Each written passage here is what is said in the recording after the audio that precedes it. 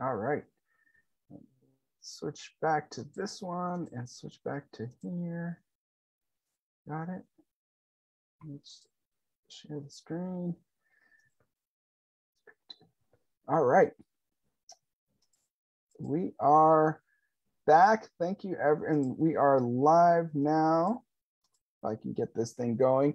Thank you, everybody, for joining us for another edition of Smart with Your Money Live. My name's Felipe, the Community Outreach Coordinator here at Debt Wave Credit Counseling, SDFLC. I'm joined today, not by Chase, but by special guest Debt Wave's content writer extraordinaire. We got Katie, because Katie, we're going to talk weddings and going to wedding parties. And honestly, weddings are a ton of fun, but there's an expense that goes along with it. It's not cheap. And let me remember to hit record here. Chase usually hits the record button, so record to the cloud. All right. But yeah, welcome again, Smart with Your Money Live.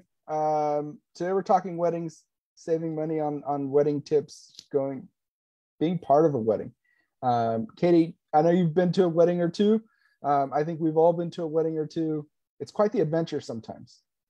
It is quite the adventure, and there's different experiences if you identify as a man versus a woman. You know, different expenses go into that.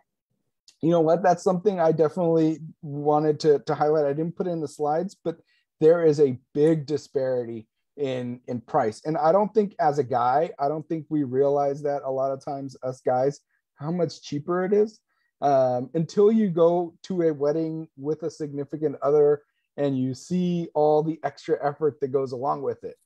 And I think the first time I went to a wedding with Sarah, it was kind of an eye-opening experience. Like, not only does it take longer to get ready, but it costs more. There's a lot more effort to go along with it.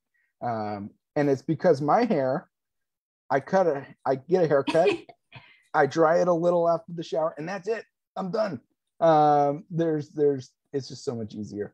You're not having to go add a blowout to your wedding expenses. No extra wedding expenses. Well, these days, I think I would add a haircut as opposed to doing it myself. If I was going to go to a wedding, I'd pay, the money to go get an actual haircut. But other than that, no, that's $15 expense. More of an inconvenience time-wise, but how much does a wedding cost? There's a lot of other variables that go along with it. It's not just that, it's also, where is the wedding located? That's a huge one. And that one gets all of us.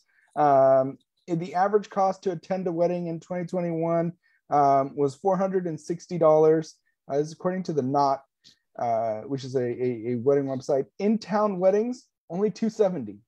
So the in-town weddings are awesome. There's so many different options. Out-of-town wedding prices start to go up. And then there's out-of-town where you can drive to it. I have a lot of family in Los Angeles. That's out of town technically, but I can drive to LA. And then there's out of town flying. A whole nother ball game. Thankfully, most of my friends and family are kind of concentrated in this Southern California area. So I can drive to most of them. But I mean, have you ever flown to a wedding? I have. AJ's friend got married in Virginia. So we actually had to fly from San Diego to like the DC area and then drive. So you get both. Yeah. The best of both. So there's a commitment there, right? Right. Yeah. When my best friend was engaged and they were starting to plan out their wedding for a while there, he was like, I think it's going to be in Hawaii, man. And I was sitting there like, oh man, that's okay. I'll figure it out. Let me know ASAP. Because that's a lot of figuring out to do. Thankfully, it was at Balboa Park and I was able to just take a car. So much easier. But the average price increases drastically. If you have a lot of out-of-town friends and family, you really want to be careful how many you commit to going to, because that adds up real quick. The average gift price was $160. So, even just that is expensive. And, there's a lot that goes with it, but we'll go over some tips to save you some money on all of it. Save you as much money as possible so that you can make it to as many weddings as you possibly can, because there's a backlog of weddings. The last couple of years, people have been postponing weddings, and it's time to party it up this year, apparently. So it's a busy wedding season. So you might have 2 or 3 weddings this summer to go to. So keep that in mind, that budget. That's the big thing, Katie. Set that budget. And I know you've listened to enough of our presentations where you're probably like, I've seen this slide before. You have. You saw it last Swim Live. You'll probably see it at the next one. But set your budget. Weddings are no different. Weddings are an expense. If you have a lot of them, set a budget, a wedding budget. How much can you spend on weddings this year? And that you might have to prioritize. You might have to, look at it and say, well, that out of town wedding, I could skip the out of town one and make it to 4 of them in town. Where's the trade-off? But make a budget, and then more important perhaps than making a budget, sticking to the budget. I think especially as you get started with budgeting, I think at least myself, I made a lot of budgets that I just didn't keep, so they did me no good. Well, I think too, when it comes to weddings, it's so hard to stay within your budget because it's this person's wedding. Right. And there's that emotional component, and you want to celebrate and you want to go all out. Exactly. You want to be, you don't want to be like the one person who doesn't go all in. You don't want to be the one person who's like, hey, we're going to go do this or that. And you're like, oh, I didn't budget for that one. To be that person, excuse me, how much is that? Exactly. What kind of restaurant are we going to? Yeah. But you have that budget, and then it's hard to stick to it. And also you get kind of sucked into the excitement of weddings. Weddings are fun and it's exciting.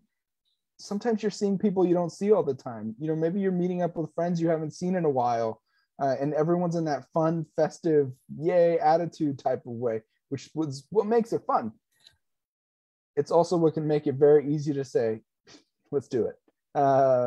It makes me want to revert back to my college years of, yes, we'll spend the money, we'll figure it out later. Me too, right? Like, they're only getting married once. Exactly. Maybe not, but hopefully that's the goal.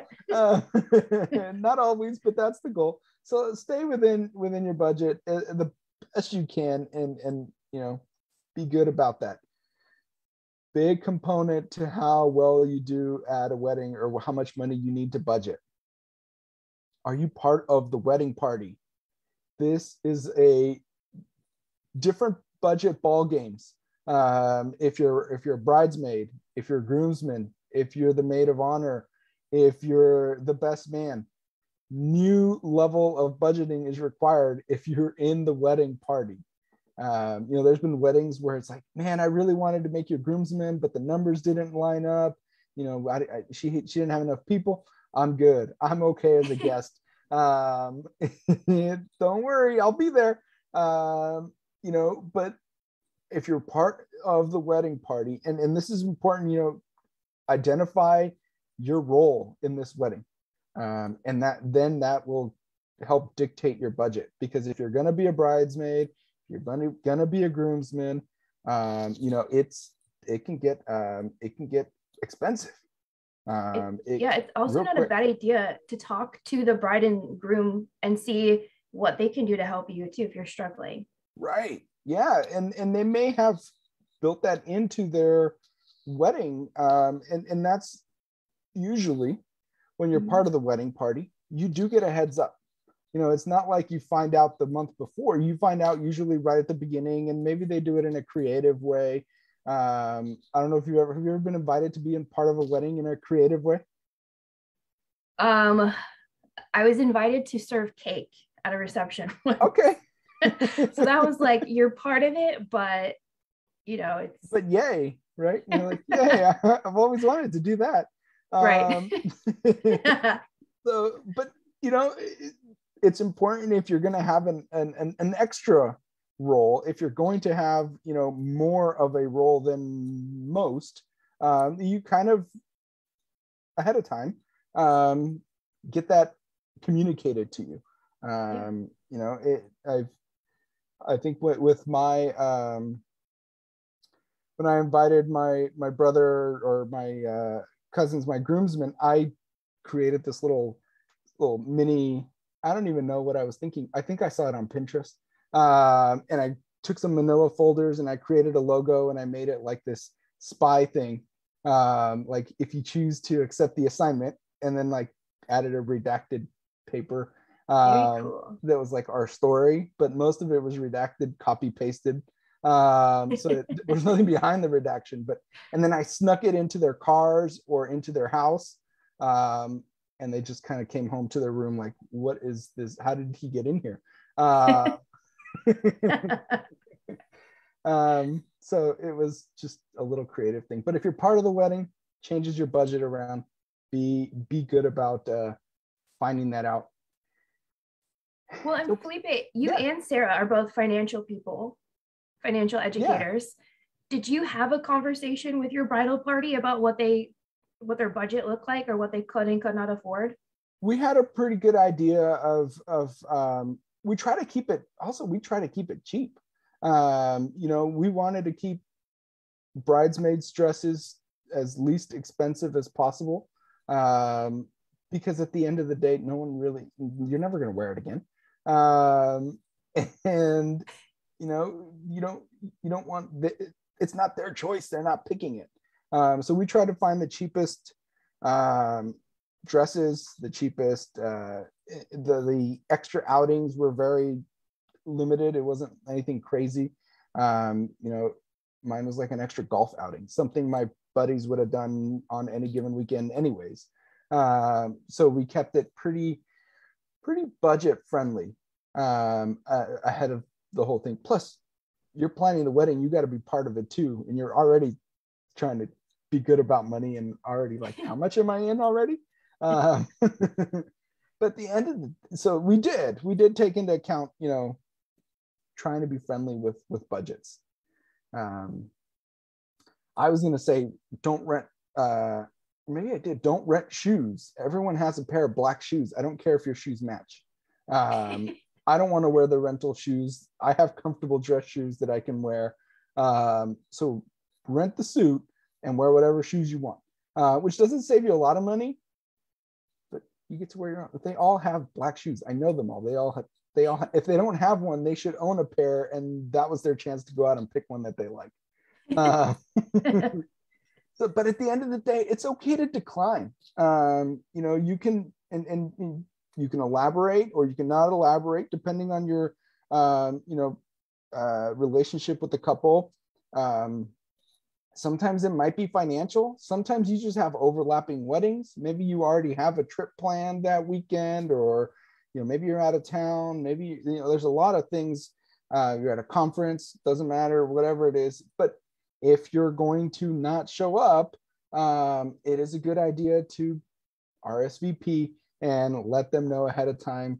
And then if you don't RSVP, don't just show up. You know, that happens too.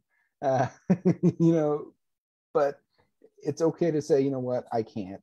I'm sorry. Maybe even you send a gift as well. Like you could still send a nice card or send a gift if you just can't make it.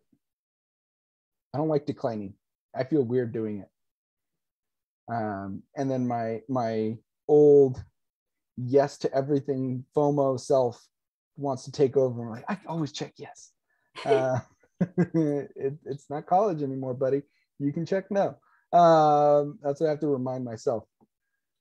So big expense is potentially is transportation. And we mentioned you got to take a plane. Are you taking a cab?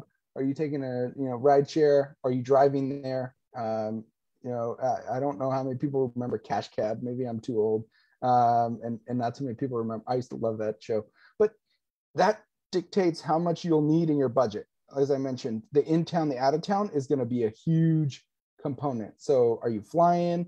And I'll go through each little category here. But you know, how are you going to get there? First one is, if you're lucky enough, it's in town. It's in town. You can drive there. If you're going to have a few drinks, which people tend to do at weddings, don't drive there.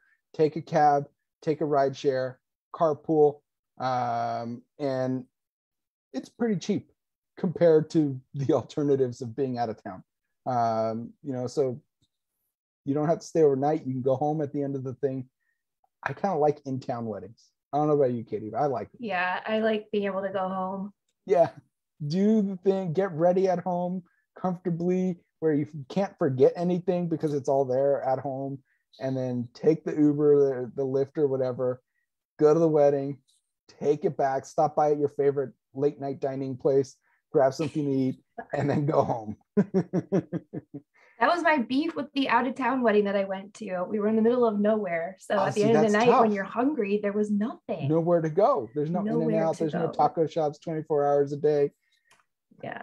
That's And it what was I on the need. East Coast, so there's definitely not a taco Not shop. looking for taco shops anyways. and it's different, when you're in town, I like it. But that doesn't always happen that way. People like out of town weddings. People just live in different parts of the country. So sometimes you just got to go out of town. And then it falls into two different categories. Can you road trip it?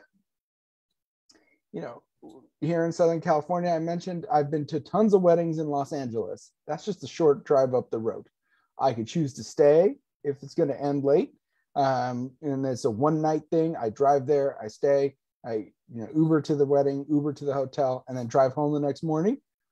You can choose, if it's in nearby town, you can choose to go. And if you're not drinking, drive yourself home. If you can, or maybe it's a little further, but you can still drive there. If I was going to a Vegas wedding, for example, here out of San Diego, Vegas is 5 hours away. I might drive, and that could save you some money depending on, other transportation choices that could be cheaper. And you can maybe even carpool. If you're going to out of town wedding with another couple, with a group of friends, just all jump in the car, maybe even have a fun little road trip out of it on the way there. You ever done a friend's road trip, Katie? I have not. I'm not a great road tripper. I was going to say, it's fun and miserable at the same time. Biggest road trip I've done with my brother and my best friend. And after about a week, I couldn't stand either of them. I'm sure they couldn't stand me as well. Or is it a plane? This is where it gets expensive. If you're going to take a plane, book early. You have the wedding dates ahead of time. Book ASAP. If you've already committed to going, you've made up your mind that you're going, book that plane ticket. They're only going to get more expensive. Plus, you might run out of options as you get closer. Busy travel season. It's not just weddings. People are really, cranking up this year. It's those trips. It's the airports are going to be crazy. So book ASAP, and get that taken care of. Maybe look at nearby airports. If you're flying somewhere where there's multiple airports, thinking like Chicago, they got 2 giant airports sitting right there. New York, you have like 4 airports that you can fly into. DC, you have a ton of airports. You can fly into Baltimore. Sometimes it's cheaper. Lots of different choices in areas. Sometimes you fly into a place, there's just the one airport. Fly into like Tucson, or you fly into Roswell, New Mexico. There's just one little tiny airport. You don't have choices, but if you do have choices, look at different. I flew into both of those. Lodging. You're going out of town. You're going to be there a few days. Where are you staying? Are you staying at the motel instead of the hotel? Does the couple have a room block or a group rate at the venue that they may be able to save you some money that way? Although that might be cheaper, sometimes it's cheaper to stay across the street, 10 minutes down the road, whatever the case may be. So do your research. Here's the great thing about the internet. You can very quickly see how far it is from one place to another.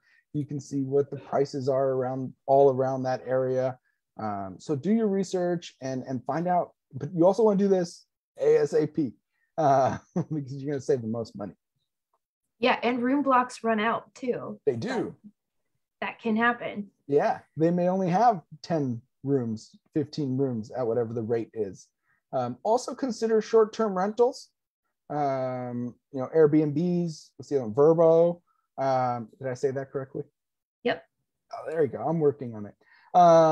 And if you're going to a wedding out of town and you're going to do a short-term rental or something, maybe you link up with another out-of-towner, and you guys can get the short-term rental together if it's a bigger place and split it, because that can be fun in itself.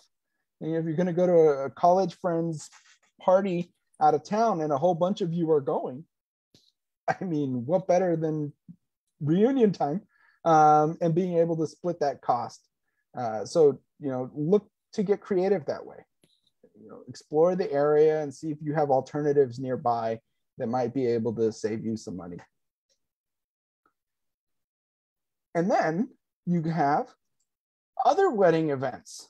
It's not just the wedding all the time. You got after parties, you got, especially if you're part of the wedding, you have rehearsal dinners, you have rehearsals, you have, if you're part of the wedding, you might have to get there a day or 2 or 3 early or stay a day after. Are you part of the group that's going to help set up the venue? Are you part of the group that is going to help clean up afterwards? Are there going to be after parties? Or even like the pre-wedding parties, the bachelor party, the bachelorette party, bridal showers. There's a lot of stuff, and all of that costs money. And if you have to get there 2 or 3 days early, that's extra lodging, that's extra this, extra that. So definitely keep that in mind. Other wedding events, it's not just the wedding. And this is where in town is great. You want to do something the 2 days before? That's cool. I'm already home. I can get out there. You want to do it the week before? It doesn't matter when it is. I can just calendar me in. So definitely want to get those wedding events lined up and make sure you budget for those as well. And then you want to know the code, the dress code, that is. What are you going to wear to the wedding? Do you have a suit you can already wear? If you're not part of the wedding, you probably, and this is where there's a big difference, guys and girls. I got suits. I could just put one on and show up to a wedding. Done. I have shirts. Is it the same one I wore to the last wedding I went to? Maybe, probably. Who cares? No one knows. It's a plain suit. It's not this color, or otherwise people would know. But do you have something you can already wear? Can you combine things, other pieces of clothing that you have that you've worn, to give it a different look, but it's the same thing? Go look at off-brand stuff or off-price retailers for a new dress or a new top thing that you could put on top of the dress, a new scarf that you can maybe, accessorize it differently and give it a whole new look. Or there's even rent outfit websites, which Rent the Runway. Is that what it's called? Yeah, Rent the Runway. There you go. Wear it, ship it back. It's no different than renting a suit to be part of the wedding. So, a whole new look. You don't have to worry about wearing it at the next wedding. And ladies too, you can always swap with your friends or family if they are similar size, or there's Facebook free communities where you just exchange free items. Yeah, that's good, because you wore that wedding to your college roommate's wedding, but your cousin, no one saw your cousin in it. She can go wear it to another wedding. And if your cousin wore that dress to, her roommate's party, you can wear it now. And there you go. No one's seen you in it. It's brand new. No one, you don't come out in the pictures. No one's going to compare your college roommate's wedding to your cousin's college roommate wedding and say, that's the same dress. There is nothing wrong with wearing the same dress to multiple weddings. I'd be all for it, but I do know that sometimes you try and avoid it, is what I've heard. Yes. It's hard. I always say, well, it still matches my suit. I wore it at the same time, but apparently that doesn't count. But so know the code. sometimes it's more relaxed. I mean, I've been to weddings where it's like, this is casual. Then you buy a new pair of jeans and a button up. That's sweet. That's easy. That you already have that sitting in your closet. So, maybe that's really casual. But if you do it at a beach, I've seen shorts, like khaki shorts and a polo, or Hawaiian shirts. Mm-hmm. Know what the dress code is ahead of time. Just don't show up like in a white dress, and no, look up some wedding attire guidelines and follow those, but don't break your budget on it. Well, you said know the code. Jamie Lee Curtis's daughter got married this last weekend, and they had a like cosplay themed wedding. Oh. So there was like a Woody from, what is it, Toy Story? Toy Story. Yes, I mean that wouldn't necessarily be an outfit that you wear at every wedding, but it was welcomed at that one. Yeah. Then you could wear the Dumb and Dumber suit, I think. Yeah. And get away with it. It could be a couple's outfit. Exactly. Or you do the, what was it, Britney Spears denim outfit. Yeah. And then everyone will know what it is. So know the code for the dress code, and then communicate. Things change. Budget busters happen. If something happens and it came up, you don't know, you can't make it anymore, communicate it with the couple and let them know, like, hey, I'm sorry to do this, cancel on you last minute, but XYZ happened, I can't go. And just communicate with the couple, like, hey, just circling up, how's the wedding going? What are we going to do? Or with other people who are going, don't be afraid to communicate with everyone involved as much as possible. And you hope that the couple's communicating back. If they're not, have them watch Last Swim Live, and then we'll suggest to them that they communicate. Next, some gift saving tips. If they have a gift registry, find it. Ideally stick to it, but find it early. There's usually expensive things and then inexpensive things. And if you wait too long, the inexpensive things might be gone. So find that thing early, get in there early, and then you have more options on different price points that you could, take advantage of. Maybe even you find one that's on sale. Like, oh, they wanted that and it's 30% off. Look at that. Now it's in my budget. There you go. So those less expensive options could disappear. Also, usually with gift registries, there's a gift card option. So if their gift registry is on Amazon, on Target, or whatever, there's usually the option to add a gift card at any price point, and then they can get whatever they want after the event. They even get a sale on it. You get a percentage off whatever is not purchased off your gift registry. So there's that option. Or gather up a bunch of your friends who are also going to the wedding, or one or two or whatever, and split a larger ticket item. Maybe they have a set of pots and pans and you split it 2 or 3 ways so that all of a sudden it's within everyone's price point and the couple gets this giant gift, like, oh, I didn't think anyone would buy this. And they get an exciting gift, and then you stay within your budget and everyone stays within their budget and everyone can be happy. Gift registries are always interesting. Did you do a gift registry, Katie? We did, and we actually did it because of that discount that you get at the end. Mm-hmm. So that's actually something to note, that sometimes people are putting things on a registry just so that they can get a discount at the end. Like, I don't expect anyone to buy me the vacuum, but if I'm going to get 20% off the vacuum afterwards, stand that. It's going on now. That's what they tell you when you sign up, and you're like, for reals? I'm scanning everything. That discount is nice. So look for those.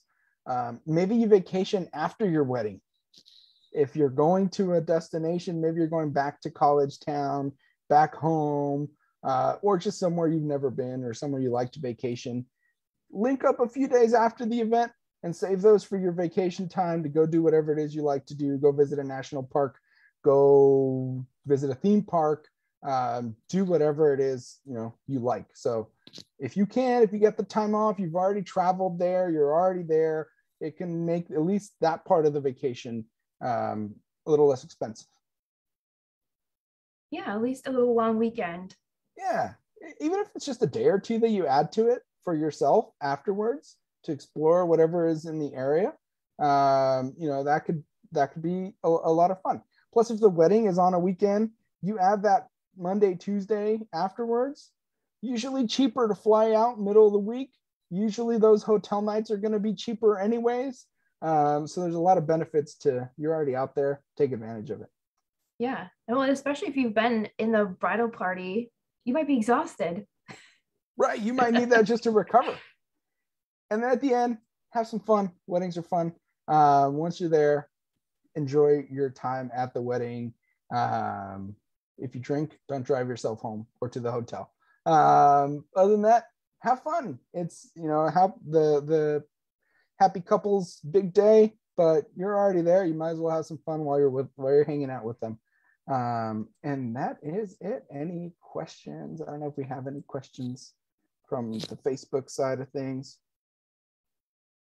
Can you talk a little bit about like the groomsmen side and the cost of renting? Is there any way that you can finance that, split that payment? They I didn't look into that. I'm guessing yes, because they've done so many things with like Afterpay and things like that. You should be able to, or actually, from when we did it, you have to put a deposit down when you get measured, but then you can pay leading up to it. So you can kind of turn it into your own little financing thing and call in a payment ahead of time, and do it that way. Plus, if you're going to rent from the groomsmen side of things, the cool thing is if they go to a big national chain, you can get fitted at home, wherever home is. And if you're traveling, and get it shipped for free or pick it up for free at the location, at the town. So like, for example, so you don't have to worry about trying to put it in a special container or a special travel case and then putting it on the airplane or checking an extra bag or whatever it is. You can get measured in your area and then have it picked up, or pick it up and return it at the location wherever it happens to be. Like one of my groomsmen, he was in college at the time. He was in Louisiana. He got measured there, picked it up here, dropped it off here, and then went back home. He didn't have to travel with it. And that was something we did. Like, make sure Zach can find a place to get fitted somewhere he could pick it up here. So little town Louisiana, what do you have available? I made him drive like 30 minutes to a bigger little town. But other than that, it was pretty easy. That's good to know. Yeah. I was always curious because guys have to rent and you have to give that back, but you're still paying close to what we're paying for a bridesmaid's dress that we, don't necessarily wear again, but right. It's just interesting to know that you guys have to actually give it back, whereas we get to keep it. Exactly. Or you could, I've seen it where couples say, you know what, everyone go get a black suit. Everyone go get, and that's something they could reuse again. Go get a navy blue suit. That would be cool. I told my wife, like, look, this is the one time you're going to be able to tell me and my friends and my brother what to wear. So take advantage of it. It's not going to happen again. That was the rental part. The shoes, I was like, you do your own shoes. But other than that, and then I've seen people do fun things with them, like wear a pair of Converse, wear a pair of Jordans or something for the guys, or something like that. You can get creative, but that's on the couple. That's not, you don't get to do that as your own decision as a wedding guest. Like, oh, I'm just gonna wear my my PF Flyers or my Converse to the wedding, and that'll be cool, right? And that's where you have to know the dress code. Gotcha. So you can oh, go ahead. We just have one clarification. Yeah. When you were saying, as soon as you find out that somebody's getting married and you learn what that date is, that's when you should start saving. Yes. Oh, yes, absolutely. Okay. You get that, save the date. That's your starting point. If you've already determined, yes, I'm going to go. If you get a wedding invite and you're like, oh, this is my cousin's, I'm definitely going to this. Starting point. And the earlier you start, the easier it makes it to budget, because you give yourself the more time to save. And that just makes it a lot easier for all of it. And if it's in town, maybe you're done saving in a month or two, and then you don't have to worry about it. You just set that aside. If it's out of town, you're gonna have the more expenses. You're gonna need that time to save up your reserved cash flow. Sometimes though, when you are in town, you may end up with more extra responsibilities, or you may not be part of the bridal party, but because you're in town, you still might get to go to the events, which is something we did, where it's like, you're not a groomsman or a bridesmaid, but you're totally coming to this thing. So that you're no longer just a guest, you're in town, let's go do this thing, let's go to this thing. So that's where that communicating really comes into play also. So you can continue listening to us talk. And we have a podcast called Talk Wealth to Me. Last week, Chase and I discussed cell phones and how they've changed communications, just telephones in general. Did we go a little off on the history of telephones? Yeah, and I didn't even know we were both so into telephones. But it was fun to record, so hopefully it's fun to listen to. This week, we talked to a coffee roaster and how coffee co-op changing personal finances around the world in coffee countries. So a little bit of everything. Some of them will apply to you, some of them won't. And then join us in 2 weeks for some lifestyle creep and your money. What is lifestyle creep? It can happen to all of us. It's not that creepy. It'll be fun. But you can register Eventbrite, same place you register for this, and same place you can register for all our upcoming presentations. Well, thank you, Katie, for joining me. I had fun. I hope you did as well. Thanks for having me. Yeah. And thanks everybody for stopping by.